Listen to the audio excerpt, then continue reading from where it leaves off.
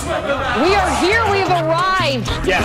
Look, it's been fun, right? We just talked Spanish football all night. We're in hour number there. DJ Rob Swift. Yes. On the turntable tonight. Yes. What do you guys spin for us? You're now listening to the legendary Vinyl Esquire. Come on, give it up for the X-Ecutioners! Neil, y'all motherfuckers ready? What a fantastic show! Vinyl Esquire. From New York City, y'all. The Swift motherfucker, they call him Rob Swift. Do your thing, man. Oh, I think I'm good now. New York, y'all motherfuckers ready? Rob Swift, this right here is gonna be something. Everybody in the building, one more time. Make the most motherfucking noise in here. Vinyl Esquire. This is a good time for Rob Swift and Mr. Cecil. The Odd Couple. Hello world, I want to welcome you to Vinyl Esquire, the podcast that delivers culture, truth, music. Would you join me, please, in welcoming DJ Rip? Hello world, I want to welcome you to Vinyl Esquire, and my name is DJ Rip. And Vinyl Esquire is the DJ podcast dedicated to uplift the DJ culture and honor our legends. And without further ado, I would like to welcome to Vinyl Esquire the legendary DJ, the legendary turntablist, 1/4 of the iconic DJ crew, group, and DJ conglomerate, the X-Ecutioners. I would like to welcome to Vinyl Esquire the legendary DJ Rob Swift. What up, Rip? Thank you for the honor. I'm really appreciative, man, of all the kind words you've just bestowed upon me. It means a lot, man, and all my life I've dedicated myself to earn people's respect for what I do as a DJ, so I really appreciate what you just said, man. Absolutely, man. It's the truth, and I think you're an incredible DJ and deserve all the accolades. So let's give you your flowers while you're here. You know what I mean? Right on. So, Rob, can you tell me who or what made you want to be a DJ? The first person that comes to mind is my father. I grew up as a little kid in Jackson Heights, Queens, the son of immigrant parents from Colombia. And my dad migrated here in the late 1960s, sent for my mom and my brother in the early 70s. And I was born here in New York City. And my dad brought over his love for music. So as a kid, I have fond memories of helping him pack equipment, transport it to different people's homes, to halls, to basement in churches. Sometimes he'd drive as far as New Jersey to DJ parties for people, and I would just sit there and watch my dad control people with music, and he was my first example of what a DJ is. And the next person that comes to mind is my older brother, my brother John, aka Universal. My brother came up with the first wave of kids that were immersing themselves into hip-hop culture. So, you know, he's from the Grandmaster Flash, Kool Herc, Africa Bambaataa era of hip-hop. So my brother would sit me down and play a lot of the old classic Park Jam tapes. He played me the battle between Kumo D and Busy B. He would play me the battles between Cold Crush and Fantastic Five Freaks. And he would always make sure that I was paying attention to the music, what was happening. And he'd explain to me how the DJs like Theodore and Tony Tone and Charlie Chase and Jazzy J would be looping the drum sections of music that they were rhyming to, that their MCs were rhyming to. And he would just explain to me the science behind what I was listening via those cassette tapes. And I owe my brother a lot, because although my dad is my first example of what a DJ is, my brother's the one that actually explained to me the whole concept of being a DJ and the roots of hip-hop and the tenets of hip-hop and breaking and graffiti and all that stuff. He introduced me to the whole culture. So those are my two, I would say, main foundational influences as far as wanting to become a DJ.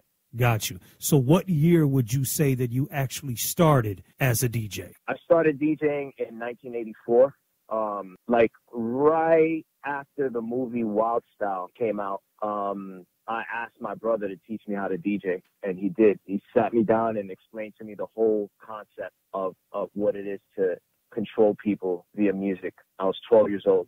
Wow. So 12 years old, 1984, Rob Swift became a DJ. What was your first DJ name? My first DJ name was Robbie Rob, and I was Robbie Rob for a minute, I would say about a year or two. And a friend of my brother's who rhymed and would come over our home and make tapes with my brother, and I'd sit there in the living room and watch them jam. Sometimes I'd get on the turntables. His name is Javon. And Javon, I remember once pulled me aside in my parents' living room and was like, yo, man, you should change your name. You should call yourself Swift, DJ Swift, because you're so fast, you know, with what you do and how you do it. So I took his advice, took on the moniker Swift, and right before I started competing in the DMC competitions of the early 90s, I decided I wanted to put my legal first name before the Swift, because I just wanted people to know me on a personal level. Like, I just didn't want to be Swift. I wanted people to know me as Rob as well. So I put the Rob in front of the Swift, sort of paying homage to one of my favorite B-boys, Ken Swift. Yes, sir. Yes, sir. I always liked how Ken Swift had his real name in his B-boy name. So I wanted to have my real name in my DJ name. So I put Rob before the Swift, and it's stuck since. Wow, that's incredible. I'm familiar with Ken Swift. I'm a fan of hip-hop and B-boys as well. So that's incredible. So I believe that the world, or, on a big plateau, learned of Rob Swift, in the 90s, again, with your competitions to the DMC, and then, joining the X-Ecutioners. But you started in 84. So talk to me just quickly about, the 80s, the mid and the late 80s for Rob Swift. What was it like? It was an amazing time because I was learning about what it meant to be an organic, authentic DJ. I came up in an era where the technology wasn't as advanced. There was no social media. So you really had to exercise a lot of patience and grit and commitment to becoming a DJ. You had to be loyal to your art form. You had to be willing to exert the energy it took to build your record collection, to leave your home and buy records, and just literally like go on these excursions in Brooklyn, Manhattan, the Bronx, Queens, wherever you needed to go to find that copy of that record that you were looking for, that you heard such and such play on the radio. There was a lot of growing, man, and hard work and time and energy that was invested in those years. And another interesting thing about the 80s era was, unlike today where we have social media, so you're constantly sharing what you're doing, and then it's easy for people to get a hold of a new technique.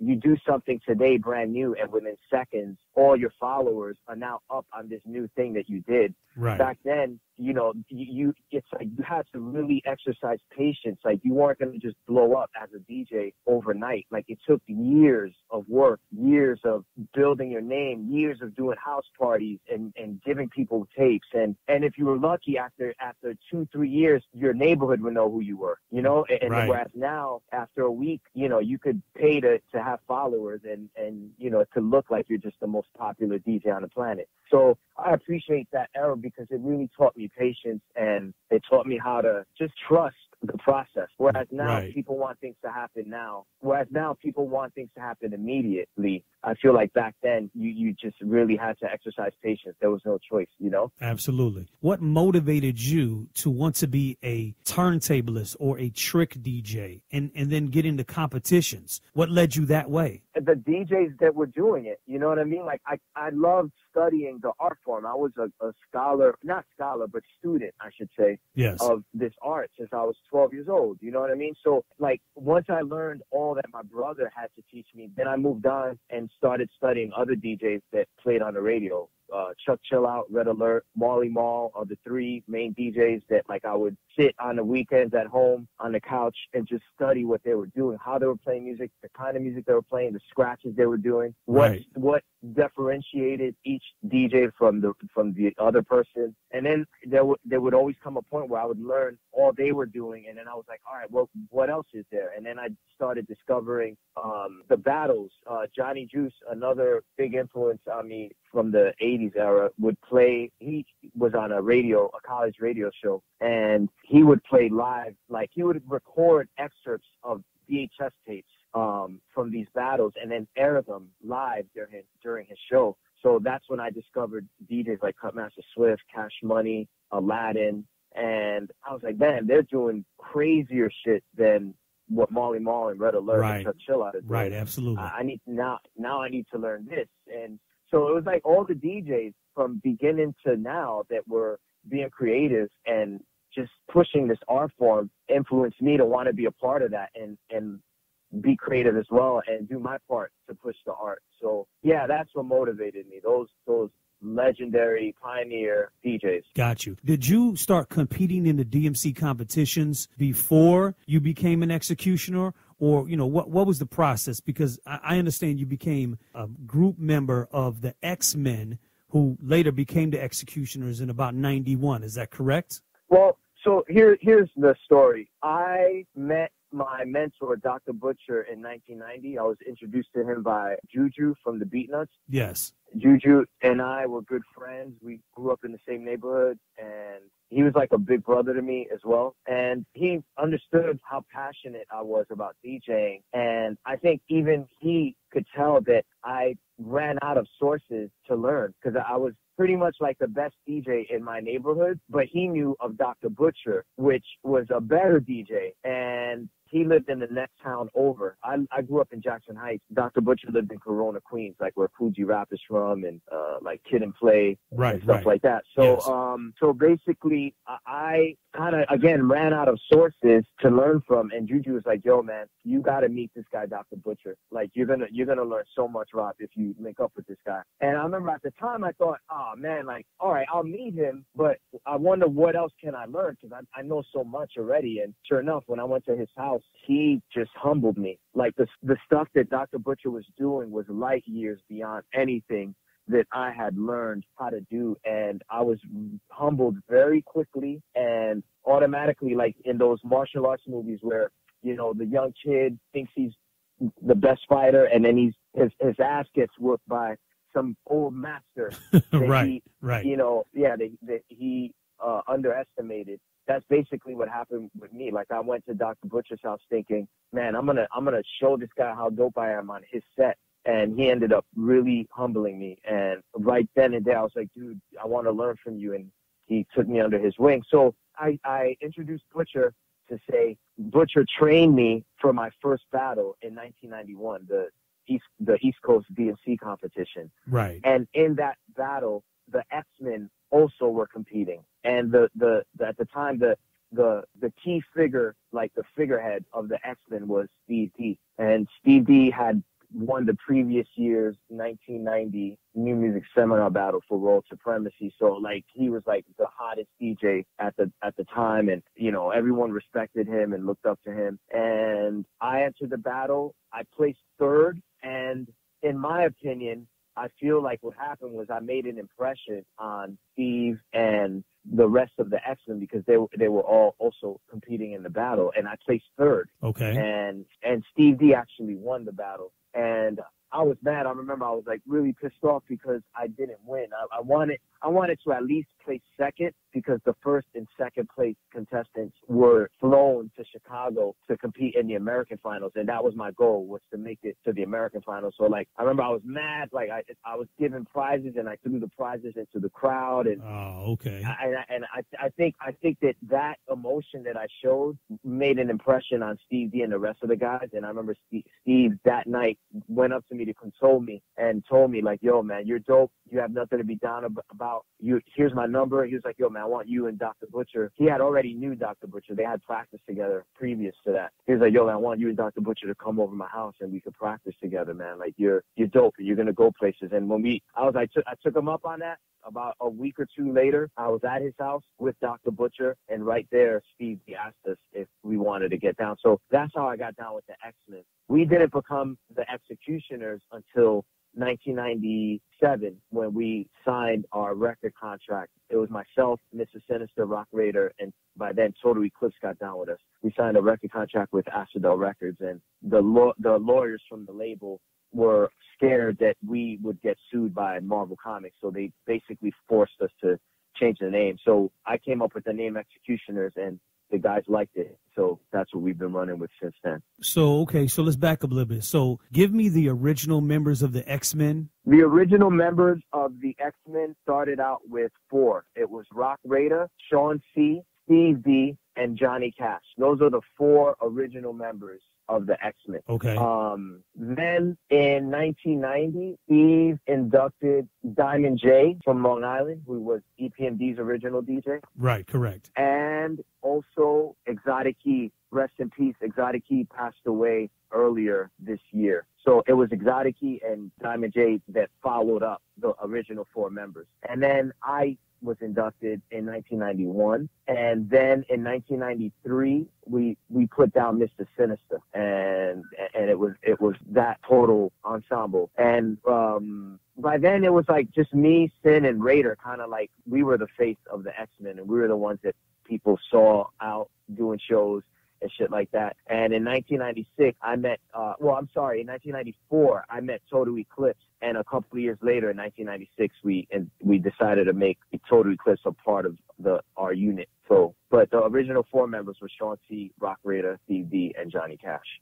Wow. Okay. That's incredible history right there. So between 91 and 97, I would assume, you continued to compete. Talk to me a little bit about some more of those, competitions and what happened prior to, what you had mentioned before, that first X-Ecutioners album in 97. Yeah, we battled, or I battled from 1991 to 1992. I dedicated 2 years of my life to competing.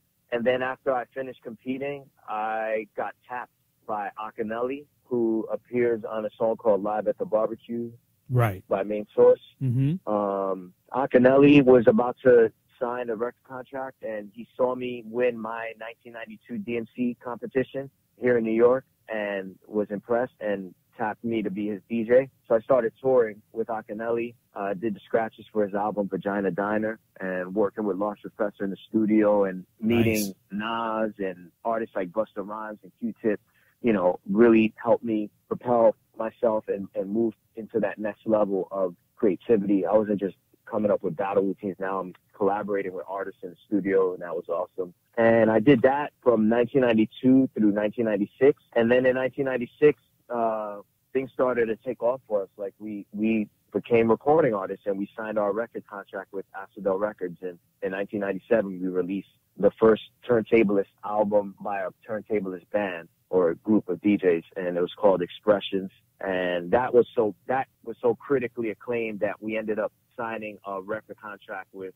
Loud Records, and then we released our second album, Built from Scratch, and we recorded a song with Linkin Park called It's Going Down. That blew up. Now we're on MTV and commercial radio, and we're touring the globe, and it's just been a crazy ride, man, and I'm just very appreciative. That I've experienced all this stuff. Absolutely. Well, rest in peace, Rock Raida, as well. So talk to me just a little bit before we move on. Talk to me just a little bit about, the experience, again, being the first turntablist, group, crew, DJ, conglomerate, that first album. How many albums did you put out with the X-Ecutioners? We released 3 albums. Expressions on Acidel Records, Built from Scratch on Loud Records, and then we released the 3rd album called Revolutions on Columbia. So how did you approach these albums? It's a lot of incredible DJs in one room creating these projects. How did you guys approach these albums?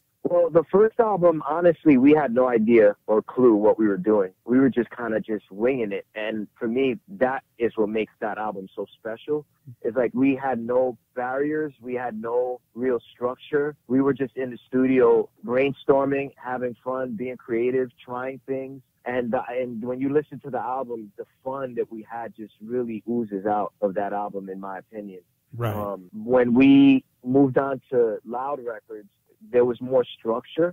We had like an A&R, who actually coincidentally was Sean C, an original member of the X-Men. He became an A&R at Loud. So although Sean C was an X-Men, he became our A&R. So we had like this other person that was like guiding the album now. Whereas on the first album, it was just us kind of just feeling our way through the process.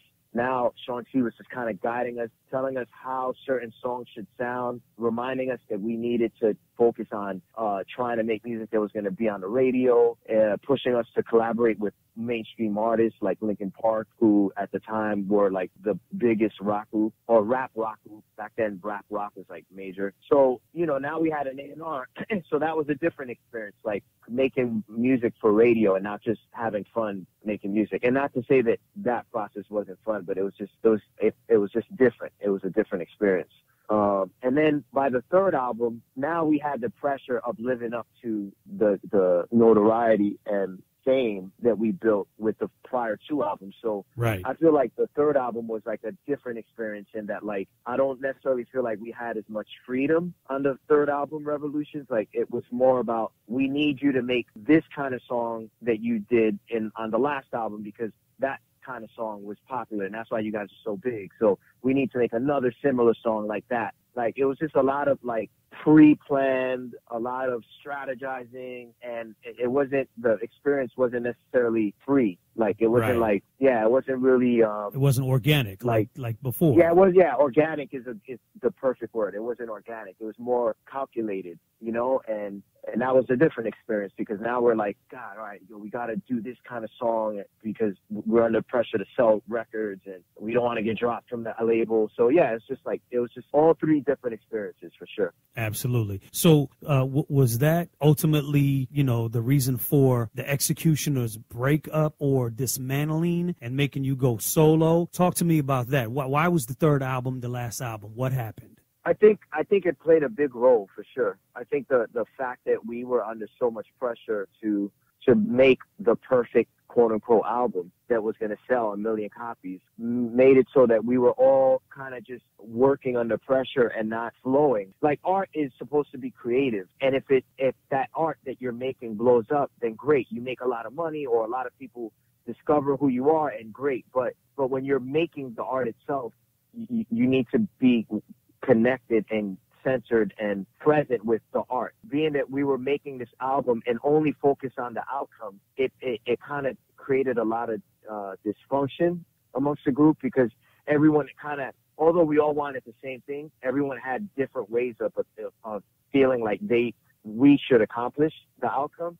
And having those different approaches, then we started arguing and all that stuff. So I wouldn't say that was the reason we broke up. I would say that played a role.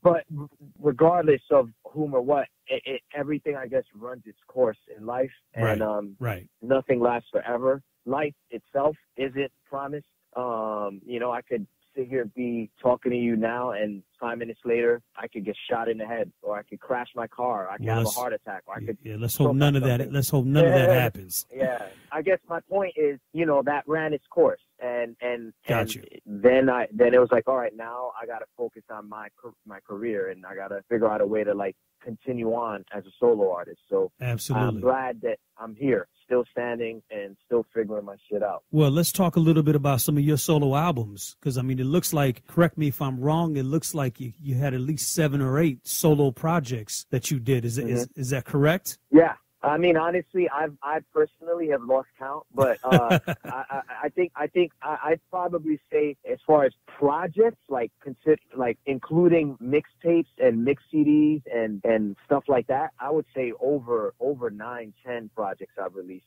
over the course of my career. So talk to me just a little bit about how you approached them. I know you have a few of them, like, you know, the Ableist, Airwave Invasion, Sound Event, Under the Influence, Who Sampled This, you know, just to name a few. You were consistent from 97 to 2013, at least, on putting out musical projects. Just talk to me quickly, just a little bit about, you know, some of your solo projects and how you approach that versus the group projects you did. Well, the solo projects were a blessing for me because it gave me an outlet to exercise a lot of the ideas that I felt might not have been X-Ecutioners fitting. You know, like, I'm very progressive with how I approach DJ, and I like to try crazy stuff. Like, for example, on the Ableist, I worked with an actual live band, and that was never done before on with regards to turntable music and putting out albums. On my second album, Sound Event, I made a salsa song, but with scratches because I'm Colombian. You know what I mean? Okay, so dope. These are things that the song was called Salsa Scratch, and it featured Bob James. Very nice. On piano. Yeah, so I guess the point I'm trying to make is these are things that maybe in the context of the X-Ecutioners wouldn't work. Right. But as a solo artist, I was like, I'm going to try everything and then just see what sticks, see what resonates with people. So that, to me, was the fun thing about working on all my solo projects, is that you have a 100% freedom, 100% control to make your music and be creative the way you want. But most recently, cool that we're talking about projects, because within the last couple of days, I just released my latest project with my partner and not one of the foundational members of the X-Ecutioners, my boy, Mr. Sinister. Yes, he and sir. I just released a project under the name The Odd Couple, and we're putting it out on 8-Tracks label Fool's Gold. And very nice. Man, thank you. And we just released the first single. It's called The Reappearance, featuring the real DMC on the mic. And we got artists like J Live, Breeze Everflowing, Chubbs, Uptown Bodega. We got producers like Dr. Butcher, who mentored Mr. Sinister and I. We got our friends working with us, Aton Noise. So it's a great project. And now you said like, I see that like from like 1998 to like 2013, you've been releasing stuff. In 2013, I kind of started immersing myself more into teaching the art of DJing. Yes. But now I'm back recording music and putting music out, and I'm happy again and blessed that I have this opportunity to collaborate with my old friend Mr. Sinister and tour. I'm excited to get back out on the road and reach people and DJ and continue to push this art form. Absolutely. And I'm glad you brought up the new project, because I saw footage of the Goldie Awards, I believe, and I seen you and Sinister performing as the Odd Couple. That was incredible. So I want to get back to that, because I want to end off the interview talking about the new project, but I want to touch on a couple more accomplishments and things that you've done before we get out of here in your career. So you've also appeared in a few films. You've been in the movie Scratch. Yes. And then and that was in 2001, and I believe in 2007 as the Turntable Turn documentary. You've been as the Technique Spin documentary. It looks like you had your own project in 2011, DJ Rob Swift Live. Is that correct? Yeah, correct. Yeah, and then the masterclass with Rob Swift. So I just wanted to mention a few of your film projects that you've been in, because being a DJ and a turntablist, then you became an artist, and obviously you were helping produce these records with your other counterparts, and then you were a tour DJ, and then you appeared in films. So let's talk about a couple other things that I know that you've done. So you became a professor in 2014. Is that correct? Yeah, I for a few years, I was teaching a class in DJing, an intro class and an advanced class at the New School, and also touring the country lecturing on the art of DJing at various universities and colleges. Right now, I'm actually working on a project of putting together a 7-man DJ septet.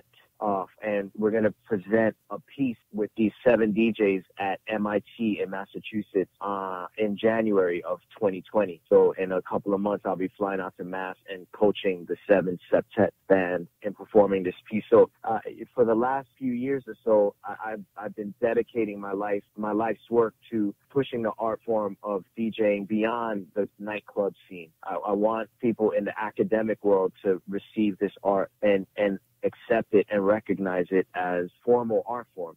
You know what I mean? And that's why I decided to teach at the universities and lecture. I went to Indiana University earlier this year and did a lecture on the art form. So I'm just, I'm wanting to project this art form and be a torch carrier for it. Yeah, so it's just time for me to just pass that torch. Absolutely. And you worked at the Scratch DJ Academy for a little while as well, correct? Yes. I just wanted to highlight some of these things that you've done, because my next question is there something that you want to do that you haven't done yet? You know, as far as the DJ culture is obviously concerned. Yeah. You know, it would be nice to have facilitate a way for my students to work and book them on tours and send them on a road so that they could go on and make money off this the way I have and support themselves. Okay. So that's something that I haven't done that I would like to do in the future, is be like some sort of a management entity, because a lot of people develop the skill level but don't know how to turn it into a commodity. Like, you could be the best scratcher in the world, you could be the best beat juggler in the world, you could have 10 titles but still live at your mom's mom's house. Right. You know what I mean? Right. Or everyone could celebrate you as being the most technical master DJ. But you in order to make money, you're having to work at FedEx or UPS. And it's not to say that having a 9 to 5 isn't, a good thing. That's a respectable thing. Like, you're working. But the point that I'm trying to make beyond that is that there are a lot of people like Hubert, Mixmaster Mike, Cut Chemist, myself, that are making a living off DJing, and it's possible. It's hard. Absolutely. It takes a lot of work, but it is possible. So I would like to try to facilitate a way for my students to work as well. And that's something that, like, every now and then creeps up in my head, like, man, I wonder if at some point I'll be able to maybe start my own booking agency and just book my students, or help them, or management, and help my students develop their careers, their presence, like a turntablist agency. Absolutely. Right. Or a firm. Mm-hmm. And I might even be able to help you move that idea along as well. And that's why I always ask these kind of questions. On, man. Yeah, but we could talk offline about that. So let's right on. So again, you've had a lot of accomplishments, Rob, and I believe that you dedicate a lot of your life to the DJ culture as well as the scratch and turntablist culture, and it's incredible. So let's talk about the project now. So you have recently, would you say, reunited with Mr. Sinister to create The Odd Couple? Is that how you would position it? No, I honestly, I wouldn't necessarily use the word reunited, only because Sinister and I, for the most part, have always stayed in touch, even when we weren't necessarily collaborating together on a creative landscape. We always would check in on each other, call each other, yo, what's going on? How are you? Out of all the X-Men, X-Ecutioners, I've known Sinister the longest because he and I were mentored by Dr. Butcher. So Gotcha. Sinister really is a brother to me, more than just a colleague and a friend and someone I DJ with. He's a brother to me. Like, we fight like brothers, like, we love each other like brothers. And so we necessarily didn't reunite to make this Odd Couple concept and then tour. And actually, we were already doing shows together way before we released this EP. Back in 2018, January, Sinister and I just started hanging out and practicing again, just for fun. And we started posting videos of each other's practices from my house. Right. And then the videos started to get popular with people. People were just like, yo, well, are you guys bringing this to, like, any cities, like, in my area? Like, I'd love to see you guys live. And gradually, I always say, man, God works in mysterious ways, because from posting videos to YouTube and social media, then booking agents and people that just did parties throughout the country started DMing me and messaging me like, yo, would you guys like to do a show together? And next thing you know, we're like touring. And then we weren't necessarily even trying to tour. We just wanted to practice together and just reconnect and vibe, because it was like the beginning of the year, which is like usually the slow period for DJs, and he and I just wanted to get creative. And that was the beginning of this year, yes? That was the beginning of 2018. Okay, gotcha. January of 2018. And, about 21 months later, here we are. At the beginning of this year, again, we started practicing like we did the year previous to that. Right. And Sinister, I remember, walked in my apartment and was like, yo, man, it's great that we're practicing, Rob. This is fun. But we got to start thinking about maybe releasing a project, man, because if we're going to tour more and continue this, our name and our reputation is going to get us but so many shows. We're going to need product to promote, to give people more reason to book us. And I was like, you know what? You're right. So he pretty much convinced me to put this EP together with him. So we started working on the EP, and then in May, I linked up with A-Track, who owns Fool's Gold Records, and I was like, yo, man, we have this EP. I'd love for you to hear it, and if you like it, maybe you could put it out on your label. And I remember I met up with him in the city. He came down to my truck. I played him a CD, old school style. We sat in the truck and just vibed to the whole project from beginning to end. And he was like, yo, this EP's dope, man. I want it on Fool's Gold. And here we are, November. Single just got released this weekend. We're doing a bunch of promo for it. Nice. The EP drops November 14th. And we're getting a lot of love from people via social media and stuff like that. So Very I'm nice. excited and thankful. Yep. Well, this interview will drop right after that, so it'll be perfect timing. So, yeah, that's amazing. So, salute to A-Track, another dope turntablist DJ. So, the album is coming out on Fool's Gold Records, which is A-Track's label. It's an EP. So, talk to me. So, what is it, 5 to 7 songs? Talk to me about the production, who produced. Just talk to me about the project. Yeah, so we got the Real DMT on a song called The Reappearance, and that's the first single. And basically, The Reappearance is just us kind of establishing that we're back officially. You know, we never left. We're still here, and we're still recording music. We also got a song called The Ultimate Force, which is a track also featuring my boy, The Real DMT. And The Ultimate Force for me is sort of like a nod to that force, man, that guides us all, whether you want to call it God or the universe. It's not necessarily like some Kanye West type fucking religious shit. It's just, yo, we're dope and we're the ultimate force. You know what I mean? And for me, that's kind of like a nod to like just the force that I feel that has been carrying me all this time, man, not letting me fall, man. Then we also got a song called Style Murderer, and that track, Mr. Sinister tapped his people, Aton Noise, to produce the track, and the rappers on there are Chubbs and Uptown Bodega.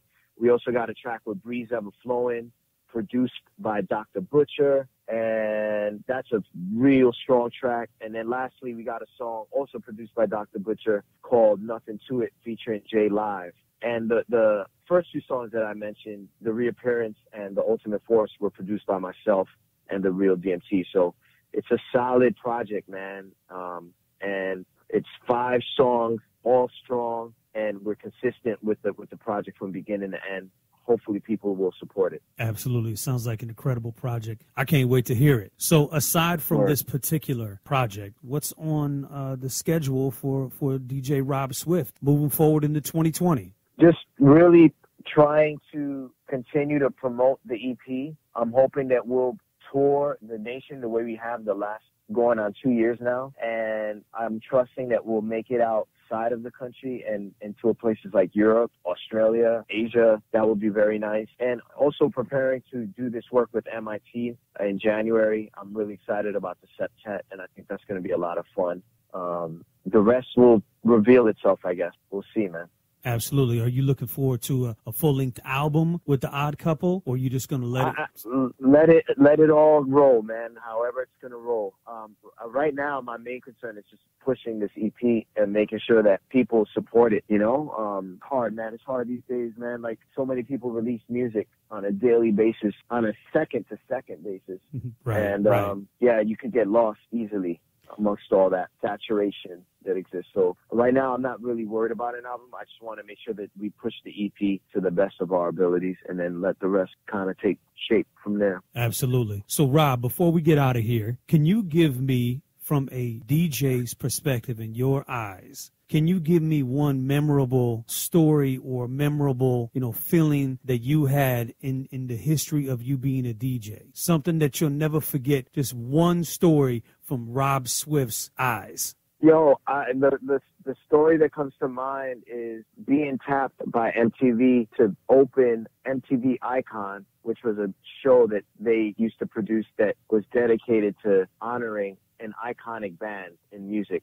They did one on Metallica, and the specific one that comes to mind is the Icon show that they did on Aerosmith. And myself, Total Eclipse, and Rock Raider got tapped by MTV to cut up Aerosmith records in front of Aerosmith. And that was one of the most amazing experiences, because as a kid, I grew up cutting Walk This Way like Jam Master Jay did. Right. With Run DMC. And, man, how crazy is it to, as an adult, then cut that same record in front of Aerosmith on MTV, in front of artists like Janet Jackson and Pink and Jay Leno and Shakira. They were all there. It was amazing, man. And, like, I'm pinching myself right now as I talk to you, because I'm really lucky, man. Like, I don't know. It's just insane how all this great stuff has happened to me. And, yeah. Well, I just want to mention, and maybe you just didn't connect the dots that fast, but you're talking about how incredible it was to cut the Aerosmith Walk This Way break and record like Jam S. the J did. But how incredible is it also to have a single with DMC on it? Yeah. Right? Yeah. True. I mean, absolutely incredible. And you know, from the MTV television standpoint, I believe you also did some with ESPN, the late night show called Unite. Yeah, man. Yeah, I have. Yeah, that was back in 2012. For a year, I was on ESPN, cutting records on ESPN. It was like a sports talk radio show, and I was the music. I was the DJ. It was amazing. Yeah. Yeah, amazing. So again, Rob, I just want to salute you. I believe you've had, thank you, a great career from 1984 to 2019 and beyond. I think, sky's the limit for DJ Rob Swift. You know what I mean? Thank you, man, for saying that. I really appreciate it, man. Yes, sir. So how can our listeners continue to follow Rob Swift? Check me out on Instagram at Brolic Arm, BROLICARM. You could also check for Sinister and I on The Odd Couple, at The Odd Couple, DAODDCOUPLE. You could keep up with my battle right now that I'm doing with my students. The Civil War Brolic Army Battle for World Supremacy is an online battle that I'm hosting right now on all my social media, and it's basically pitting my students together to see who's going to be the ultimate Brolic Army student. You go to at Brolic Army on Instagram, and obviously I'm up on Facebook, Rob Swift, DJ Rob Swift, YouTube, Twitter. Check for me, constantly posting information on where I'm touring and DJ tutorials and stuff like that, and obviously promoting this new project with Mr. Sinister. Absolutely. That's all, man. Absolutely incredible. And you're now listening to Vinyl Esquire, and I want to thank once again, and it was an honor for me to peel back the layers of the legendary DJ Rob Swift. Thank you, man. Hello world, I want to welcome you to Vinyl Esquire, the podcast that delivers culture, truth, music. You ready to get your party